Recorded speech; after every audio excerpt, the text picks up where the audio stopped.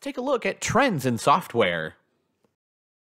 With pull technology, a user states a need before getting information, as when a URL is entered in a web browser so the user can go to a certain website. However, this technology is not adequate for marketing certain products and services or providing customized information. People rarely request marketing information as an example. Push technology, a web server delivers information to users instead of waiting for them to request the information to be sent to them. Webcasting is supported by many web browsers and is also available from vendors. With push technology, your favorite web content can be updated in real time and sent to your desktop or mobile device of choice. Push technology can be effective for business-to-consumer (B2C) and business-to-business (B2B) marketing as well. For example, a car manufacturer can send the latest information on new models, prices, and features to all of its dealers at the same time. Push technology delivers content to users automatically at set intervals or when a new event occurs. When users sign up, they specify what content they want, sports, stocks, political news, and so on, and consent to the push. They can also specify how often the content should be pushed. Push technology streamlines the process of users getting software updates and updated content. It benefits vendors too, because by keeping in constant touch with users, they build customer loyalty. Application service providers, ASPs, provide access to software or services for a fee.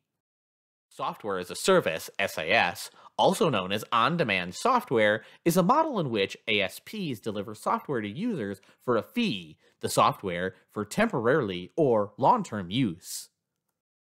Users can also save all application data on an ASP's server so that software and data are portable. Google, Microsoft, Salesforce, NetSuite, Basecamp, and Mint are all companies that offer software as a service. Virtual reality, VR, uses computer-generated, three-dimensional images to create the illusion of interaction in a real-world environment.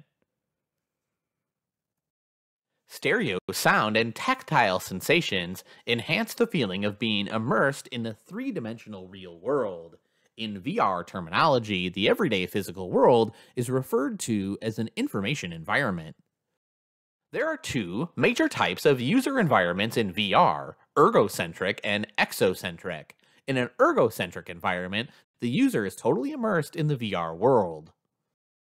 In the extracentric environment, the user is given a window view.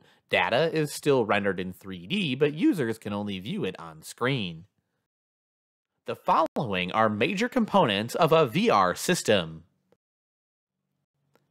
Visual and aural systems are components that allow users to see and hear the virtual world. Manual control for navigation allows the user to navigate in the VR environment and control various objects. Central coordinating processors generate and manipulate high-quality graphics in real time, so it needs a very fast processor. A walker is an input device that captures and records movements of the user's feet as the user walks or turns in different locations. A cave automatic virtual environment, cave, is a virtual environment consisting of cube-shaped rooms in which walls are rear projection screens.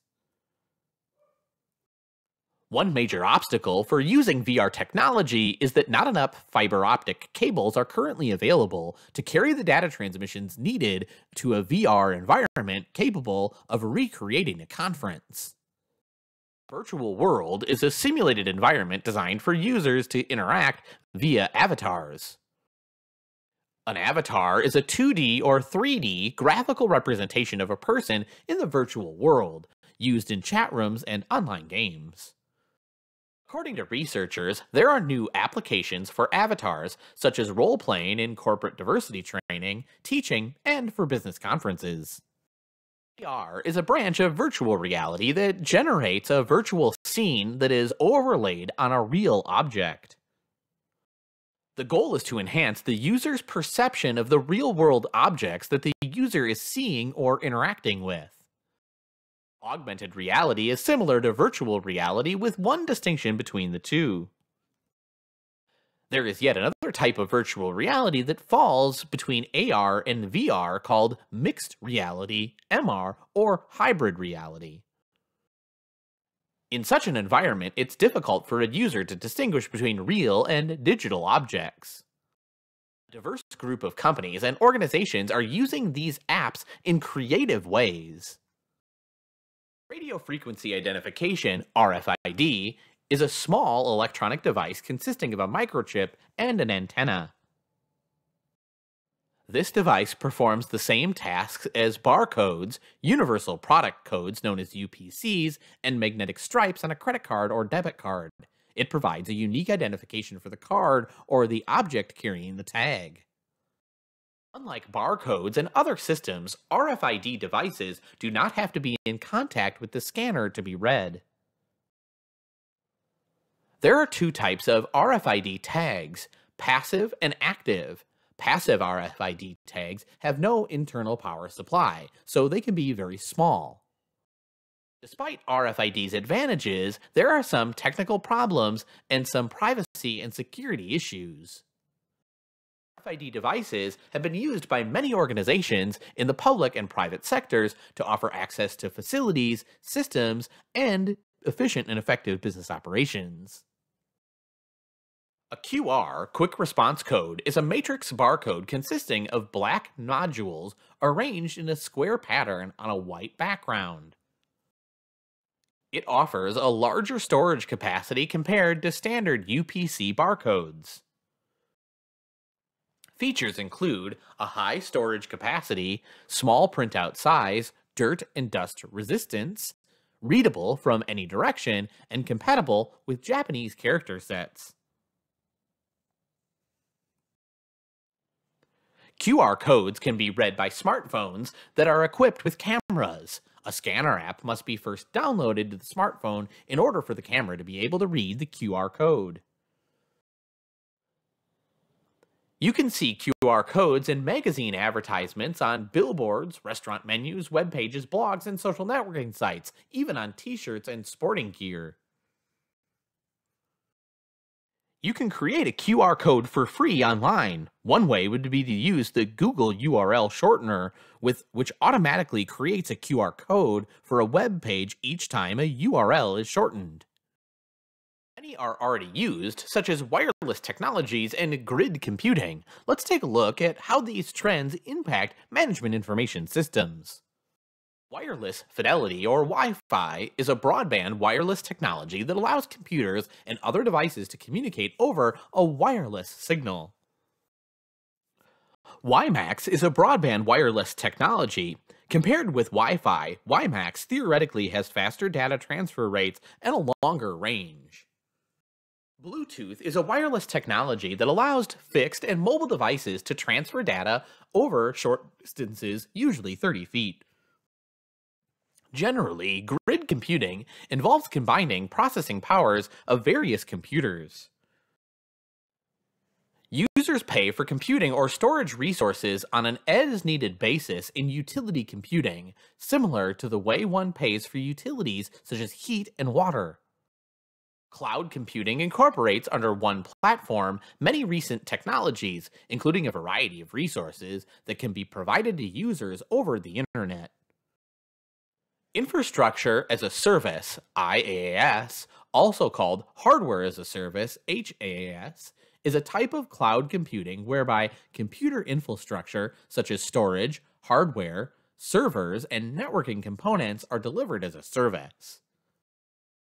Platform as a Service, PaaS, provides a computing platform and a solution as a service. Clients use the platform and environment to build applications and services over the internet. In the world of Internet of Things, edge computing is playing a major role. Edge computing pushes processing and data to the near edge of the network and enables timely collection, processing, and analysis of data. Most experts believe that security is a concern when using cloud computing platforms, and users play an important role in its success. Nanotechnology incorporates techniques that involve the structure and composition of materials on a nanoscale.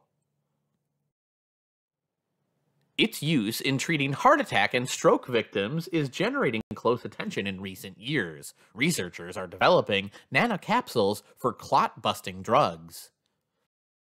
Nanotechnology is also being developed to make computers much faster and smaller with more memory. New technologies, including nanotechnologies, will be necessary to bring down costs, improve efficiencies, and ensure the effectiveness of management information systems. Blockchain is a decentralized and distributed network that is used to record transactions across connected devices, such as blocks of data that cannot be altered. When they're recorded, those transactions are grouped together in blocks, which are then linked together to create chains, hence how the name blockchain came about. Some experts call it a distributed ledger that records every transaction with a high degree of accuracy. In a blockchain environment, the network is directly shared without a central administrator, and transactions can be verified and processed independently. Cryptocurrency is probably the most popular application of blockchain technology. A cryptocurrency is digital money created from computer codes. There are several types of these cryptocurrencies available in the market. It's a peer-to-peer operation that can take place between two parties, anywhere, anytime in the world.